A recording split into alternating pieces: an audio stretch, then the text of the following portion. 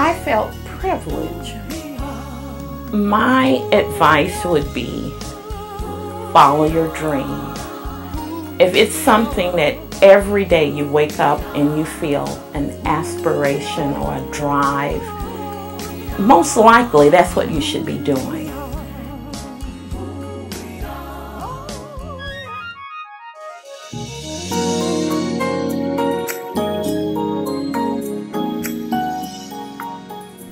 My goal and my aspiration was to be a duly ordained elder in the work of the Lord.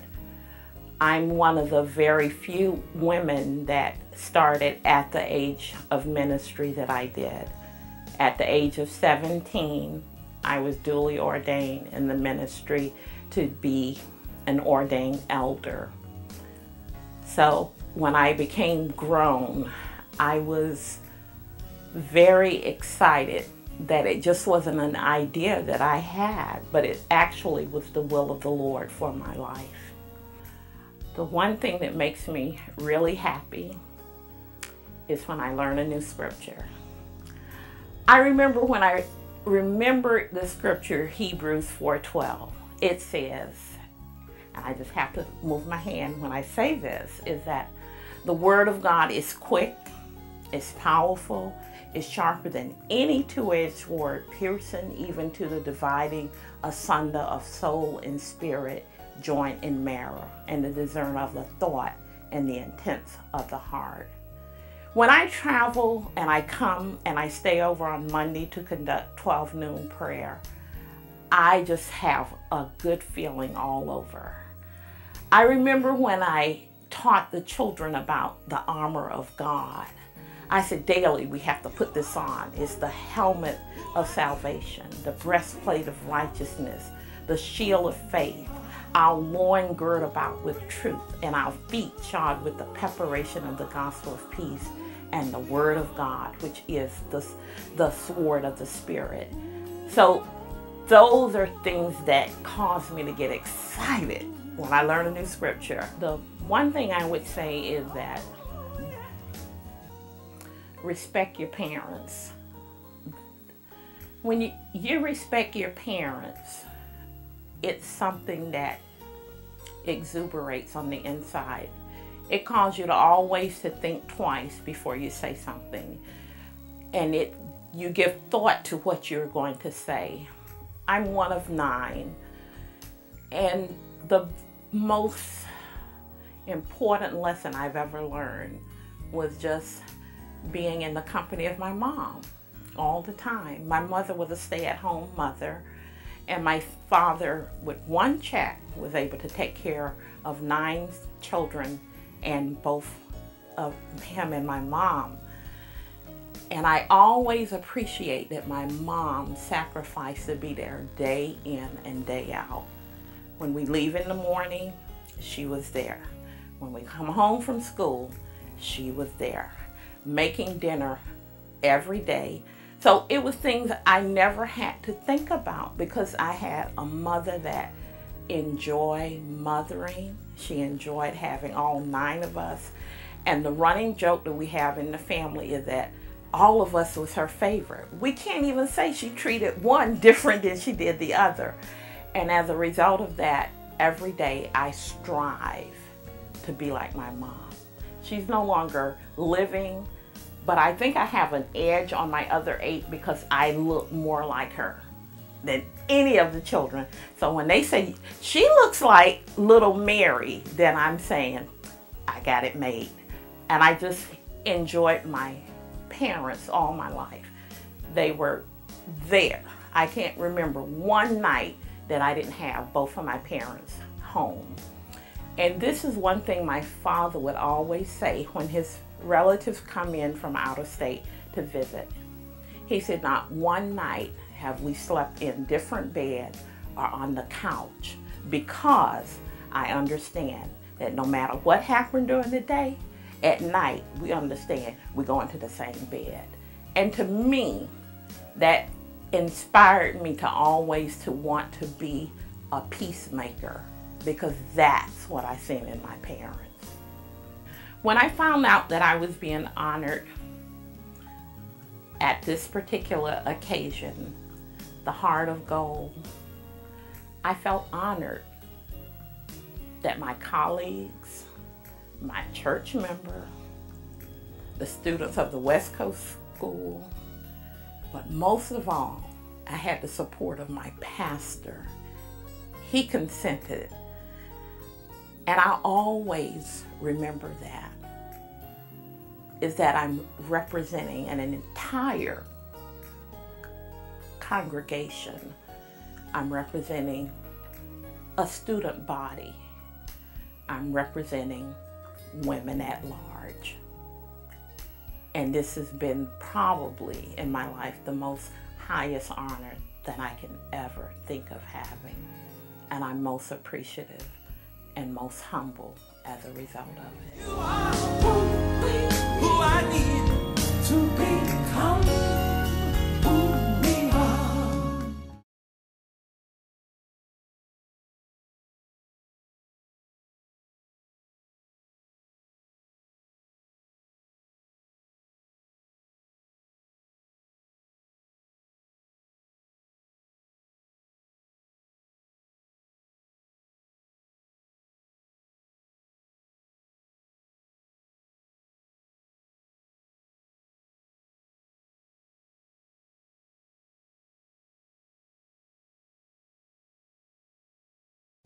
You are who I need to become who we are.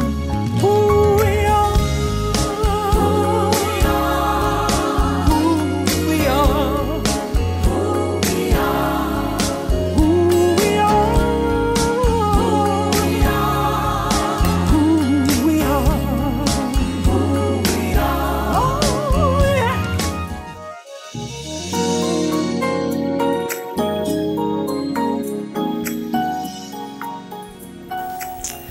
I have been a member of West Coast for 38 years. I could probably have a tendency to be a very much an in-the-box kind of person and probably not get out of the box. But West Coast will push me outside of the box to do some things that I haven't done, or explore some strength that I might not have known I had to use. And it's been a, I don't know exactly how to say this, I don't want to say it's a reason to live, but it is so inspiring to live. It's exciting to live. It gives you a reason to find out, oh my Lord, what's going to happen tomorrow? You know, what can tomorrow possibly bring? Because, you know, being a part of West Coast, the songs that we do and the messages that we hear are so faith inspiring. They're so, you can do this. And then the examples that come, that are taught of so-and-so did this, so-and-so did this. And you know, it's easy to forget what possibilities we have. It's easy to forget what God can do. It's easy to forget. And we see examples of it all throughout the Bible, of people who said, oh yeah, that's, you know, his God has to be my God because look what his God did. And then in a minute they forget, or the next Pharaoh forgets. I was looking at Daniel the other day, and all the messages that Daniel gave, and all the different times that the thought was, okay everybody, this is the real God. He delivered Daniel out of the lion's den. You know, he took care of this situation. He revealed the dream. This is the real God. And the next thing you know, they're doing something else. It's easy to forget. And this keeps me reminded of who he is and what he can do. Because I was just in a 6 o'clock prayer this morning and thinking about the possibility. God invented a medicine for Jim Dodge while Jim was going through the process. And in the meantime, a doctor sent him to another doctor, and the doctor said, well, I know how to cure hepatitis. How often do you walk into a psychiatrist who says, I know how to cure hepatitis? And these were the medical doctors that didn't know. And they said, how? And he said, well, just start eating 4 artichokes a day. And do you know, the day that Jim passed, Jim had no hepatitis in his body, and there is today not a cure for hepatitis that they know of medically. Artichoke juice. Eat 4 artichokes a day. To be reminded of what the possibilities are, it's just mind-boggling. But we forget. You know, we tend to forget that we just walked through a Red Sea. You just walked through on dry ground. You know, you just had a disease that they told you there was no cure for, and now there is one. Now you have one, and now you're cured. We forget. I thought the phone call was to ask me to do something else, and I didn't know that the phone call was going to be to say, we'd like to honor you at this banquet this year. And I know what goes into the process and the thought and the choosing and the honor itself. In Romans 12:2 it tells us, I beseech you therefore, brethren, by the mercies of God, that you present your bodies a living sacrifice, holy, acceptable unto God, which is your reasonable service. And not be conformed to the world, but be ye transformed by the renewing of your mind, that you may prove what is the good and acceptable and perfect will of God. What is that saying? Transformed in my mind. That's what I want, because that scripture goes on to talk about your part in the body of Christ and the gifts that you have. So this is the subject matter. You are the subject matter in the scripture. And I was just taken. I was just, are you kidding? You want to honor me? You know, sure. You know, yeah. I mean, I was not going to turn that down. But okay. Because I knew that somebody had given this thought and made this decision, because they're just not haphazardly made. And I was just taken. I didn't know what to say. Life is short.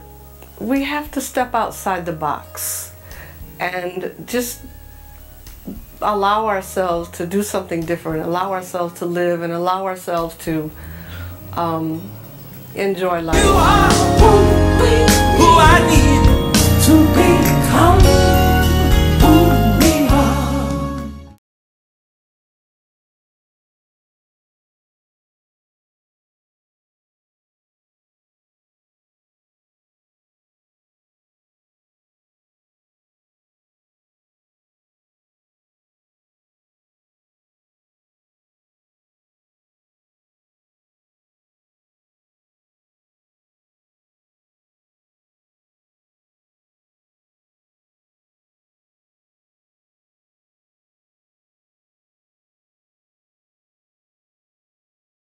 You are who I need to become who we are. Who we are. Who we are. Who we are. Who we are. Who we are. Who we are. Who we are. Oh yeah.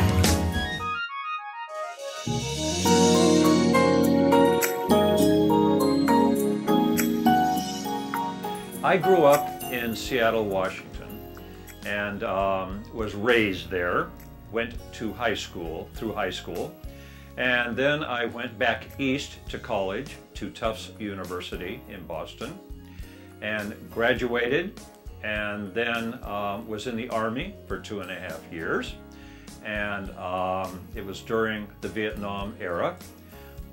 But I was very fortunate. I got a job as a diplomatic courier. I was based in Washington, D.C. And then I always had an interest in international business and living overseas. So I got a master's in international business from the Thunderbird School of International Management in Phoenix, Arizona. And after that, Karen and I were married in 1968. We will have been married 46 years. And then I started my career in the travel industry. We have 2 children, 2 daughters. One is married and lives in Northern California. I have always been interested in several things. One is education and mentoring. I was very fortunate. My parents were very pro-education, and they were well educated. And they both went. My father graduated from MIT, and my mother graduated from Barnard, and my sister from Wellesley. And my father helped mentor students, qualified students, so that they could go to colleges. So I always had this wish that this is something that I would love to do, because my education helped me so much. And the other thing was, with Sarasota is such a giving and such a theatrical and cultural city, there is so much going on here. So one night, one fateful night, 6.5 years ago, Karen and I went to see the West Coast Black Theater Troupe. And this was before they had the theater, and they were performing at the Art Center. And there was just a little line in the daily newspaper saying that they were going to be putting on their Motown show. So Karen and I went, and I loved the show, and I immediately fell in love with what Nate was doing. So I went back the next night to see the show again, and then to meet Nate. And I said, Mr. Jacobs, I love what you are doing. I'm a marketing person, and I don't see many marketing things around the city or in the paper. Is there any way that I could be of assistance? Not really knowing what this was going to be. At this time, Christine Jennings and Howard Millman also came in to assist the troupe. So what I ended up doing with Nate, which was wonderful, is sponsoring their marketing for them. It has been so rewarding to me. I'm retired, and I didn't want to do what I had done before, but I wanted to use my marketing and my people skills, my organizational skills. Nate is so passionate about what he does, and so dedicated, such a mentor to people. And he is such an amazing qualified person in the theatrical sense. He just has this intuition of being able to pick people and place them in a career. So it has been a wonderful 6 years. This has also had other spin-offs on the educational side of things. I belong to Christ Church of Longboat Key, which is a Presbyterian church. It's a new church, 10 years old, and we have a gorgeous new building on the Key. But the church is also very mission-oriented. And it's interesting how things complement each other. They have what is called a Reading Buddies program with the Dream Center, United Community Center in Bradenton. And this is where 80 of our congregational members volunteer to read every Thursday with approximately 80 to 90 at-risk 1, 2, and 3rd graders. The program has been extremely successful. Most importantly for the students, reach out to people.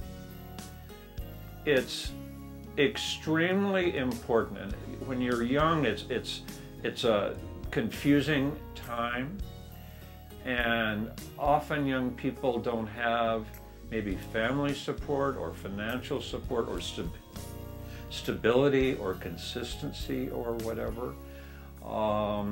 So it's be brave, reach out to organizations and to people who are coming to you and saying, I can help you. You are who I need to become who we are.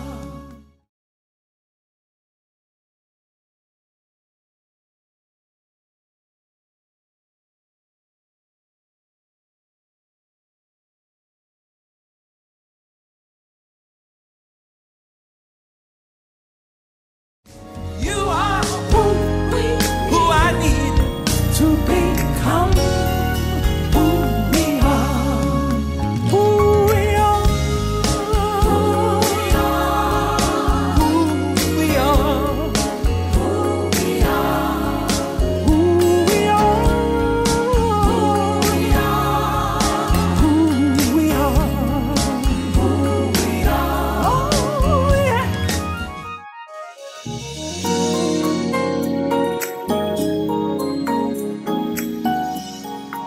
Well, ever since I was 10 years old, I knew I wanted to be self-employed. Now that I did know. I didn't know what type of profession that I would be self-employed in.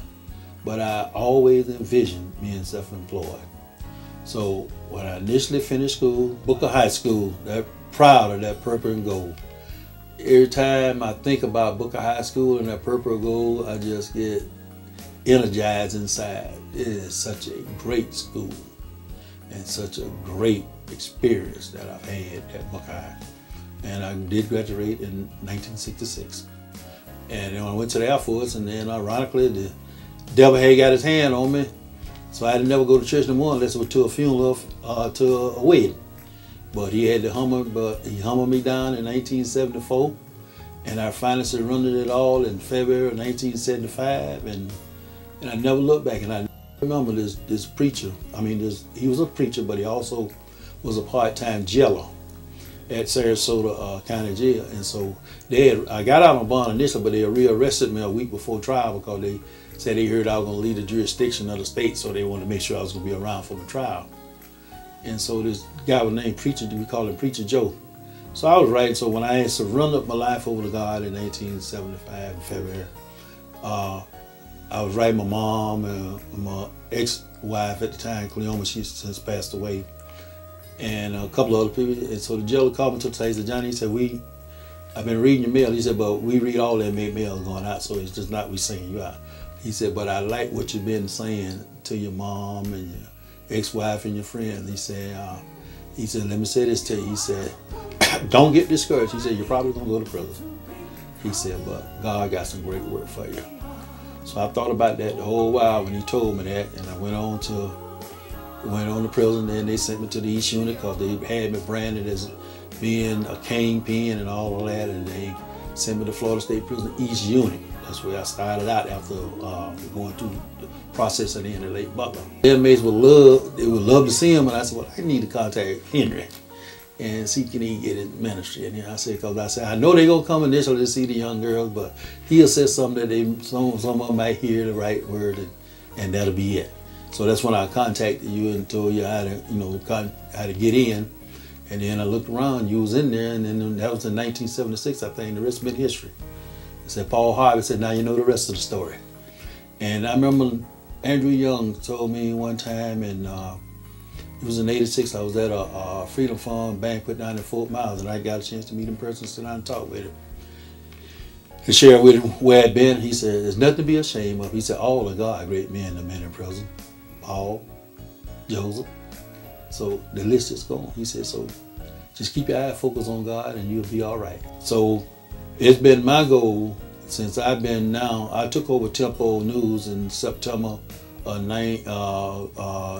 So this coming September marked my 25th year that I've been doing it. And I would like to think I've contributed a lot to both Sarasota and Manatee community, because when Jackson started the Bulletin in 1960, and we're getting ready now to do a series on Jackson legacy starting from 1960 to present, which has been 55 years.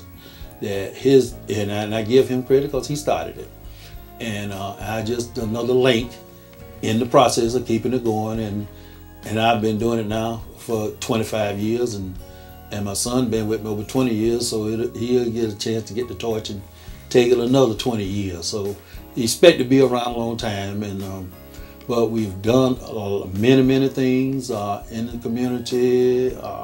All this progress that you see now in Newtown that's happening, it started with Tempo News, because I opened up the community to other folk, outsiders, to let them share what they wanted to do.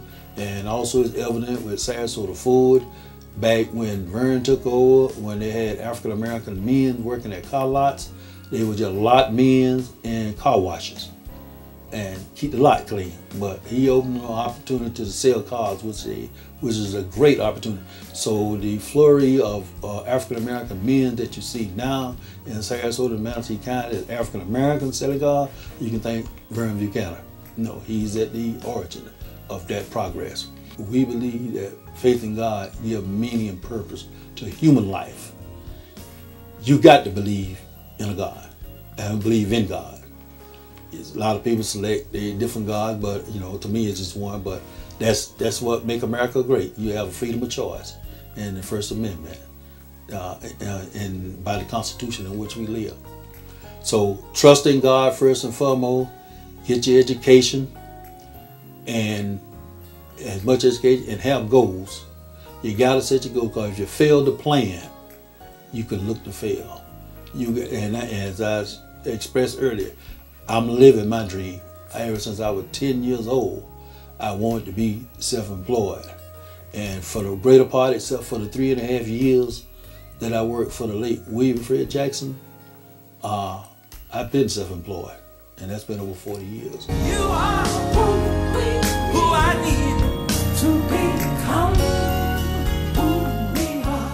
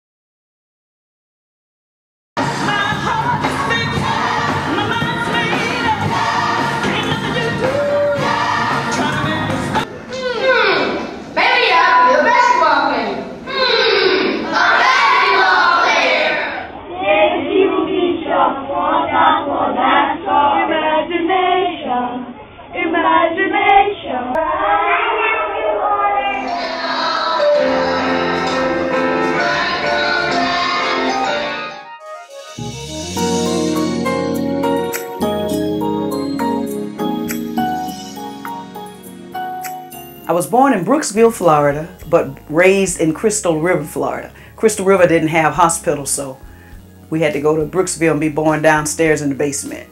That's where I was born. My father's name is Winslow Thomas Watkins, Sr., and my mother's name is Mary Frances Watkins. Crystal River Primary School, Crystal River Middle School, Crystal River High School. Then I went to the University of South Florida in Tampa, and my advanced degree was in the University of Miami. My goal was always to be, I used to say, a world famous gospel singer. But once I got to college and started teaching, I wasn't quite sure at that point, but I knew it would be something in music. When I was at the University of South Florida, and Dr. Porter was there with all these young people singing, and that really inspired me. And it was from there that I knew I wanted to be a part of that. Wasn't quite sure how. And when I went to Atlanta, Georgia, because I was with the college choir festival that they had, it was there that I saw Dr. Porter again. And it was in 1979. And I saw this huge orchestra, big choir. And I was supposed to be at the college festival because I was there. I directed the University of South Florida Gospel Choir. And we were attending workshops. But when I passed this room, I stopped. And it was from there that I began my journey with West Coast. And it was that it inspired me because I was also searching for the Lord, which I always search for God. And so that's where things changed for me. Whatever, I knew I wanted to be a part of that group. And it just so happened that I was. And it was very inspiring. But after I graduated from the University of Miami, I began, I changed the name to Watkins Music Company, which encompassed music publishing, music productions, and I also started Jewel Stone Records, which was a record company to help get artists music done, which my first project was actually with Dr. Porter and the West Coast Gospel Chorus of Florida and He's Real. I actually brought in a very well-known gospel artist at the time, Reverend Timothy Wright, and my first recording was a live gospel recording. From there I went on to record other artists. So it's expanded from print music publishing to a record company. From there, I started mentoring students. It transcended from that to, I began an artist development company, which encompassed a vocal studio. So for students, they had to audition to become a part of that. But it wasn't like my educational where I taught for 16 years in public school. this was a professional vocal studio where they had to audition, and that was something that they wanted to pursue as a career, because I would not accept every student. They couldn't be hobbyists or parents were making them. This is something they knew they wanted. And from that, we've had a lot of students that have gone on now to have professional careers. Like one of my little girls, Ashley Ricards, she's an actress and she's plays on MTV's Awkward.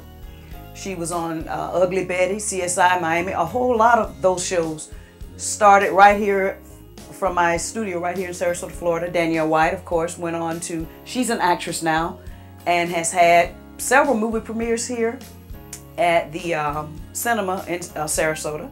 But she also, at the time, she was younger, when they had American Junior Idol, she was one of the winners there. So I've had another young girl, went on to become a Broadway star, Molly Callens. I'm very proud of her. Quite a few of them, but those are the ones that, you know, right off the top of my head, that I always mention them because they were some of my first. But I've had a lot of students. And that vocal studio grew. And so my business began to expand. So I'm really grateful for all of those things. To a child that's really interested in music, I would say while they are young, because there's so much knowledge available, even like for me, it was very difficult. And my parents didn't have a lot of money, so there wasn't a whole lot of opportunities. But now, I would say to a young person and anyone interested, there are so many avenues and opportunities for you to learn. There is no excuse anymore. But the thing about music is, it's not only the knowledge of the book learning, but it's the hours of perfecting the gift of practice time. So if you're younger, you have all the time in the world outside of your regular educational studies. Take every second. If you know for sure, do not waste 1 second without practicing. Make sure you master the skill as early as possible. It's not impossible for adults, but because of time, the time factor, sometimes that may take a little longer because you don't have as much time. But yes, anything you want to learn now, it's available on the internet. And so while it's still free, I would say just go for it.